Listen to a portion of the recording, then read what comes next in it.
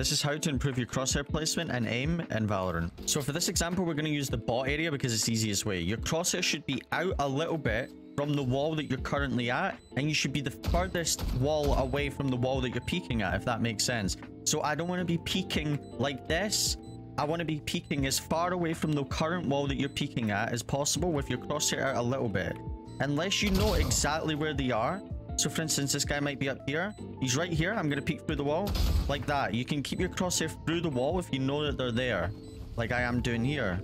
But if you don't know that they're in the wall, you should keep your crosshair out from the corner that you're peeking at.